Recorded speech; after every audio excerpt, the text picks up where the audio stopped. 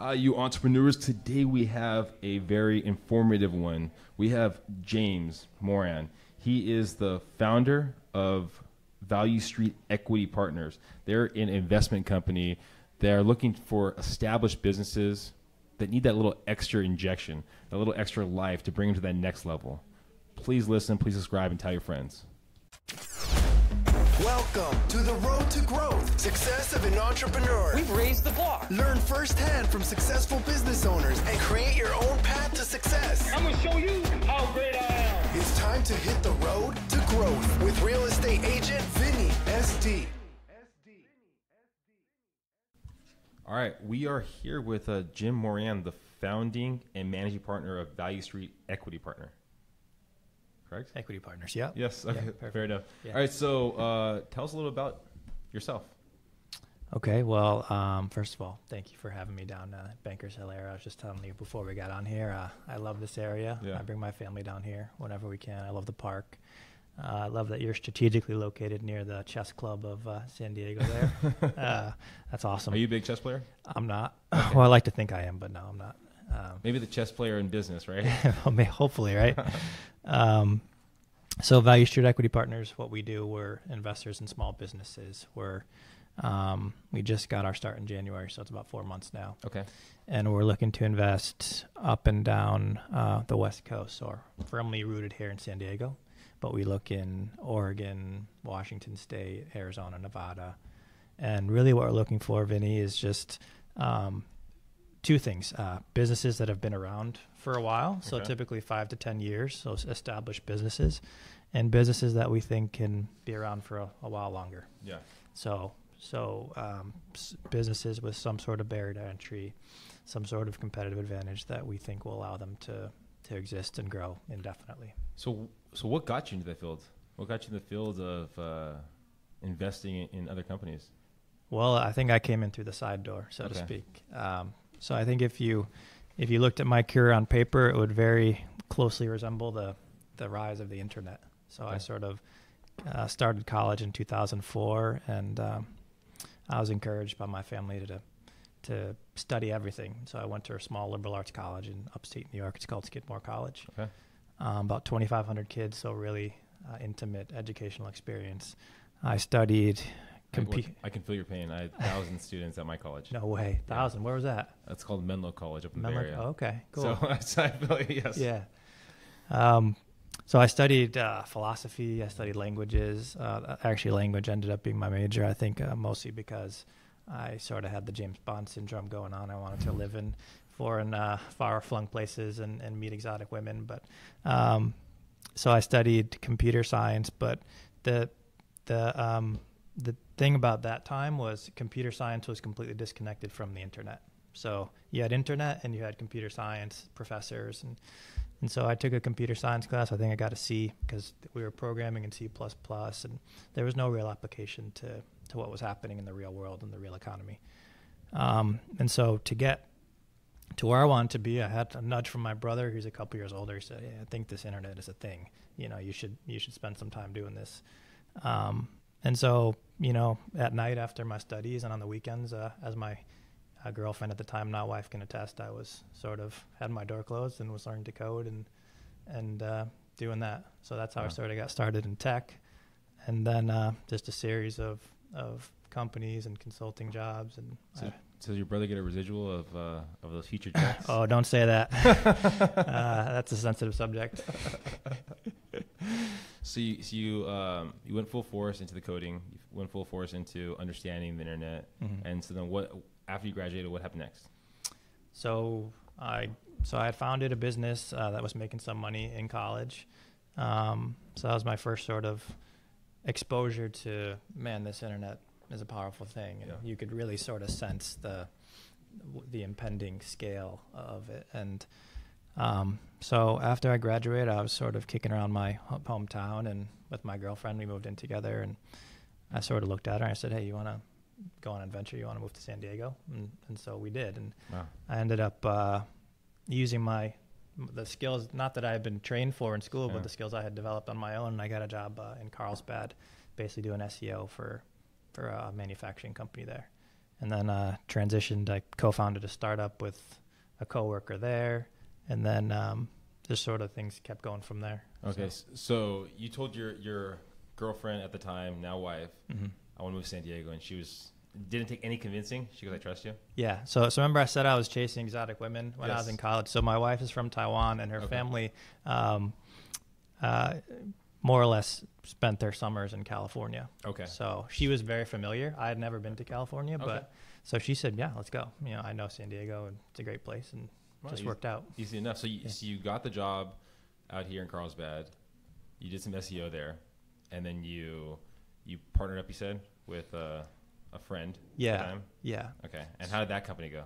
So that company, it went well. I'd say we were admitted into TechCrunch 50, which is I guess now TechCrunch Disrupt.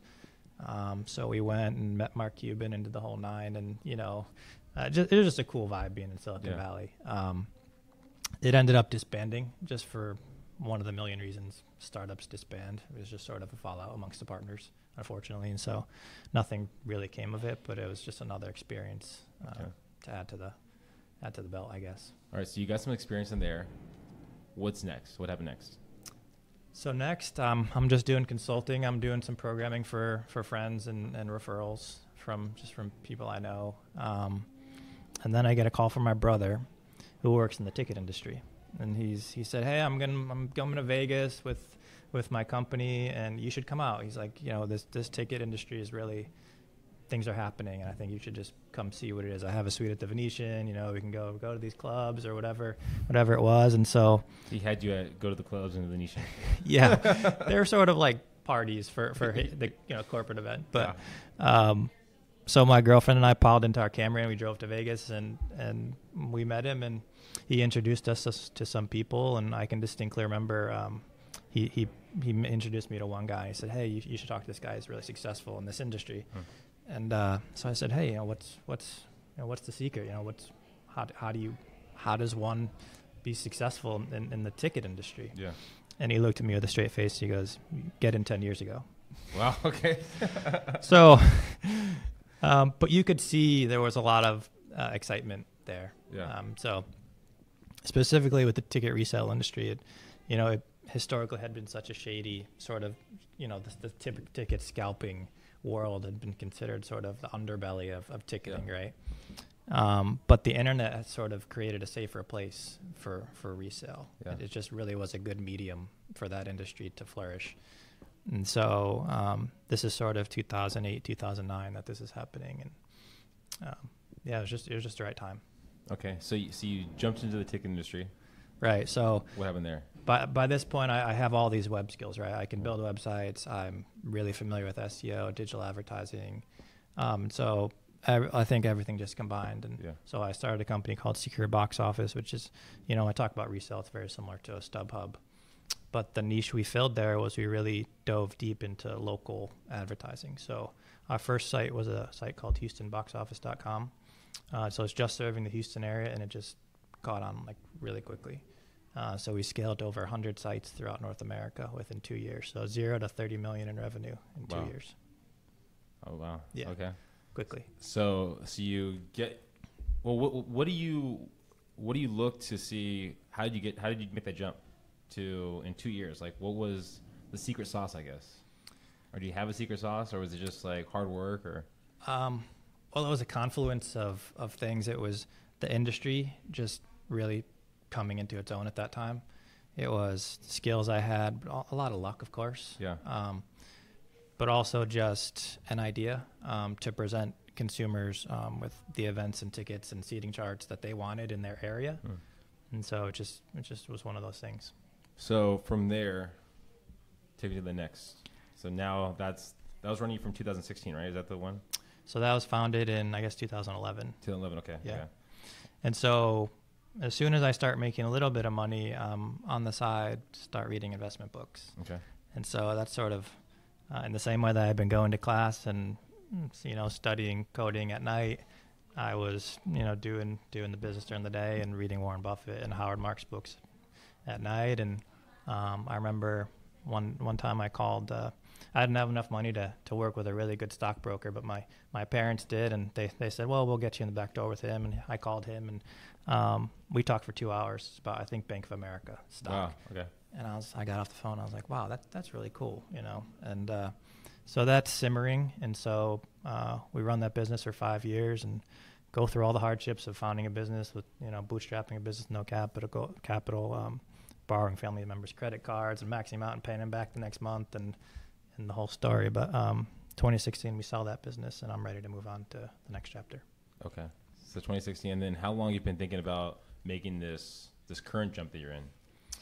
So this current jump really wasn't planned. Okay. So I actually planned to invest in technology. So I thought I would use those skills combined with the investing skills I thought I had some of at that time. And I thought I'd invest in technology like an e-commerce website or a SaaS type company. But two things happened. One, I'm looking at the valuations of these businesses. So I'm seeing, just to give an example, a really tangible way, an e-commerce site that makes $100,000 might sell for $600,000.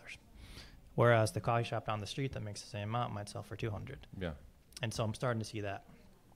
And then my wife had been pregnant, and our son is born, but he comes 2 months early. So he's about 3 pounds when he's born, and we spend 2 months in the hospital sort of caring for him and getting him up to speed and talking to doctors and making sure everything's okay.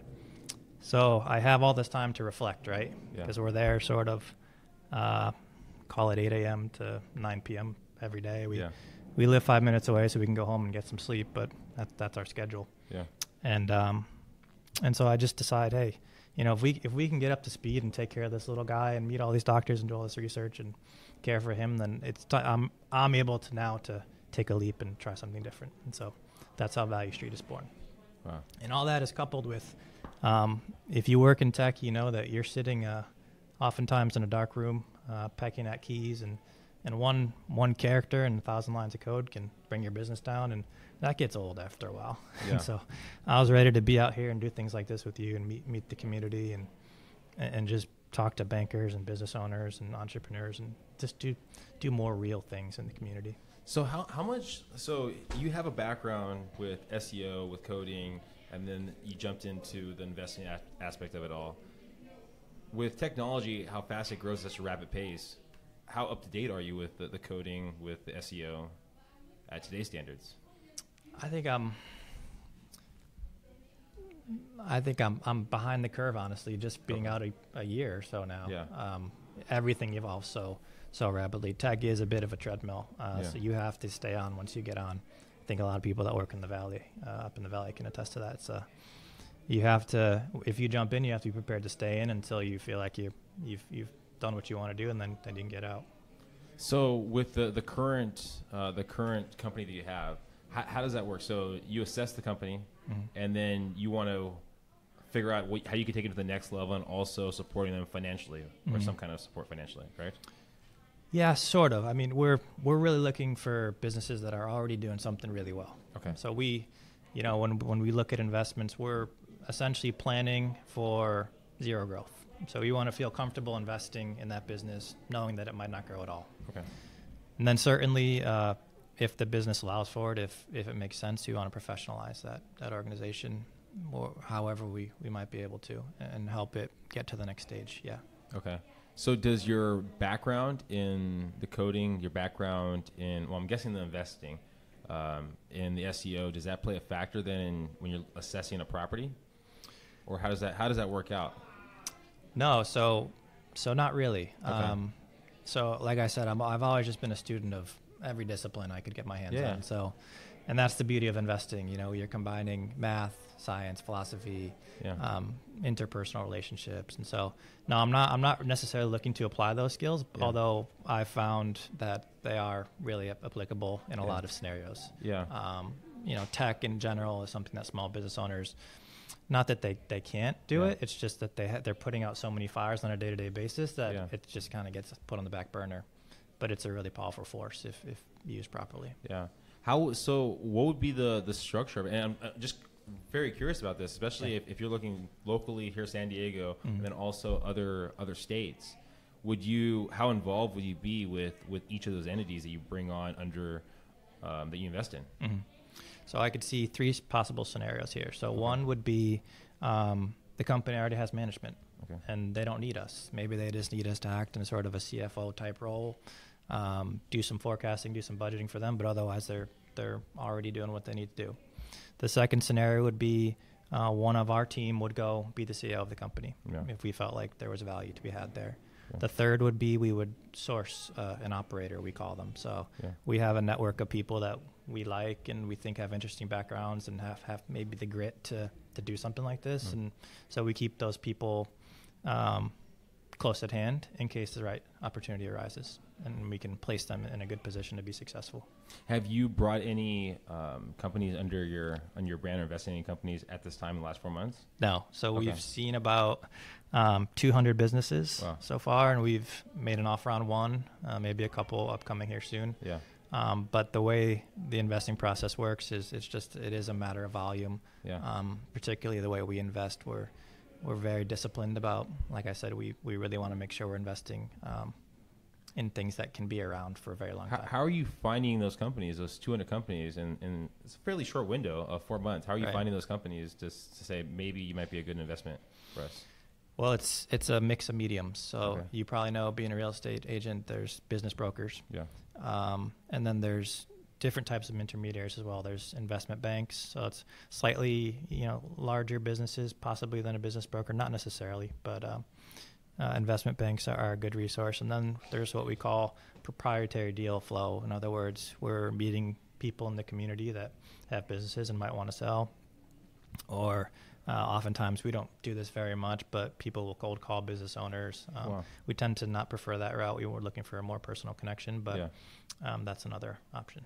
And this is, for at least for this podcast, this is a very uniqueness because you're still fairly fresh inside this business for the last 4 months. Right. That you have a very interesting story because you've grown other businesses. You've jumped around. What struggles have you seen, just, I guess, not necessarily in this business right now, but also just in your life of going from the SEO, building that out, building their company, and then jumping here? What kind of struggles have you seen? Definitely work-life balance issues. I think my wife can certainly attest to that. It's, when you're working on a business, and even with this firm now, and I don't want it to seem like I've sold the business and now I'm not working much. I think I'm working just as much now as I was then. Yeah. So it's always a balance to make sure you're spending time with your family and taking some time to rest and do what, the things that make you feel good. And then of course capital. I mean, capital is always an issue, even for us. We're a very small fish in this investment world. So that's a big one too. So with regards to the family, that balance you have right there, have you always had a conscious effort to incorporate your family in your routine, or has it been more so once you had your child? It's been really natural. Actually, my wife was a partner in a few of my businesses, so that really helped because we didn't have to update each other at the end of the day. Yeah. We could come home and just sort of relax with one another, and so that was easier. But I think once you have a baby, everything gets amplified, and you really don't want to miss things. And so I'm definitely making it more of an effort to be there. I don't want to miss bath time. I don't want to miss the books, at night. I want to make sure I'm there when he goes to sleep. So it's always an effort that has to be made. How do you handle, and maybe it comes with ease, because I hear some horror stories of people that are married and also work together, and there's actually people that I know that are realtors, and they go, okay, you're only focused on this part of it. I'm only focused on this part of it, so we don't have that conflict. Yeah. What about you guys? How did that work out? I think I'm lucky. Okay. I've heard all the stories that you've heard. I've seen it all as well. My wife and I are very similar personalities. We're both really laid-back people. And so I think it's just easy. And she's maybe more of the on-the-ground detail, discipline, and I'm more of a head-in-the-cloud streamer type. And so I think those skill sets really matched up well, And with regards to the capital, we're talking about having that as another struggle. How does that play out when you're talking to entities or companies that you're looking to actually invest in? What's the perceived negative? Do you show the value? Hey, we're a small mom and pop. We kind of churn it, or how does that work? Well, I think we certainly have enough capital to do a few deals here. Okay. So we're not. I don't want to make it sound like we don't have any ammo. But When you look at this industry, Blackstone, who is a very famous private equity firm, they just raised a $22 billion fund.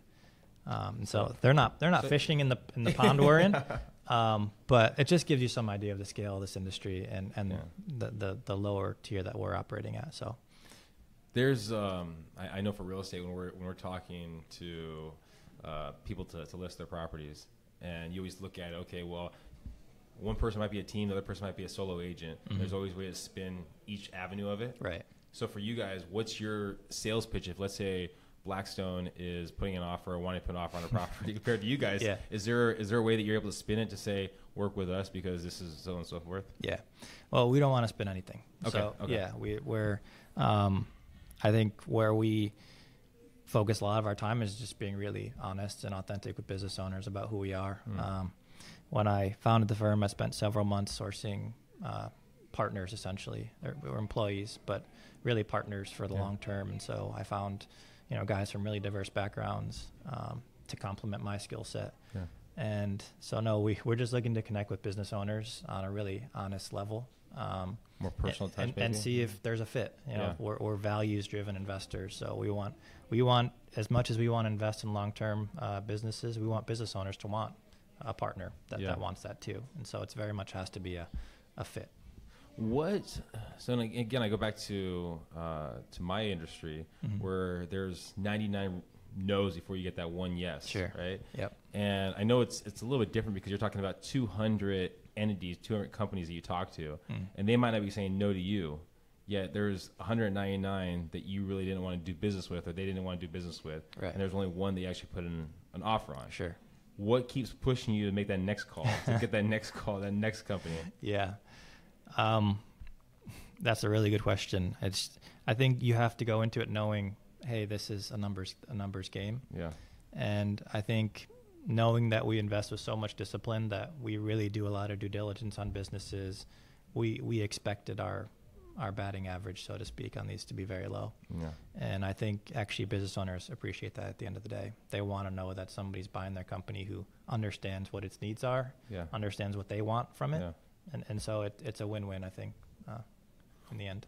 What, if you could look back at that college kid that was doing the coding that got, I won't say it, your brother giving you advice to do the coding, but if you could talk to that person, or maybe another individual looking to get into your field right now, what kind of advice would you give them?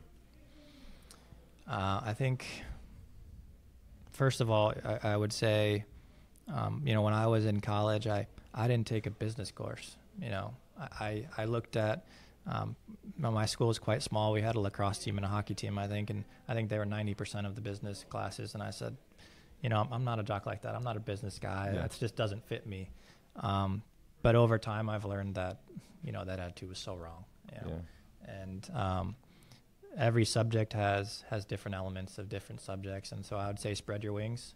Certainly, if you have a field that you think you'd like to pursue that.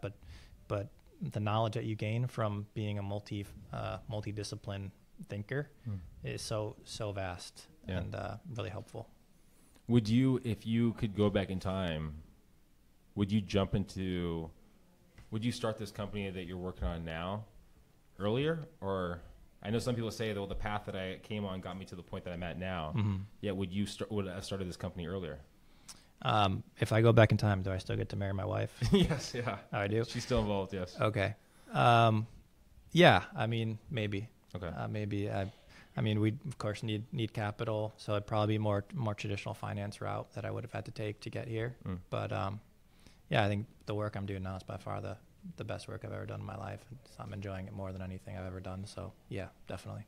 What do you see in the future for your guys' company? So I think we're just taking this one step at a time. Okay. Where, I think the bias that you have to guard against in this industry is overconfidence, and so we don't think about being a $1 billion financial firm. I'm not sure we ever want to be.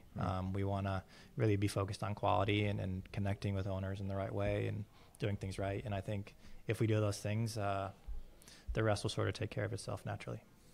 What if, let's say, there's an entrepreneur out there or a company, an individual that they're doing well, but they need that extra push or injection of life, what would be the best way of them reaching out to you? Oh, just email me or call our office. Yeah, we're right here in Carmel Valley, 20 minutes north of where we're sitting today. So, what's a good number for you? 858-724-2181. It's our direct office line, and we work from I think 9:30 to 6 or 7 every night. So we're always in the office looking at businesses. We'd love to talk to anybody who wants to talk to us. Absolutely. So all day, if they're ready to go, you're ready to go. Pick up that phone. Yeah, we'll get in the car and come see you. Definitely. Okay, fantastic. Yeah. Well, hopefully you guys got some good tidbits. Don't be closed-minded. Be aware of what's out there, and just like James was able to jump around from coding to investing to his new venture, he's always kind of looked for the opportunities that are out there. There's opportunities out there. You just got to be aware of them, right? Absolutely. Yep. Definitely. Well, again, all you entrepreneurs, hopefully enjoyed. Please tell your friends and please subscribe. Thank you for listening to The Road to Growth, Success of an Entrepreneur. Please like, subscribe, and stay connected. Visit www.vinnySD.com. Yeah, I created a website. Hope to see you again next week. Team Vinny SD, signing off.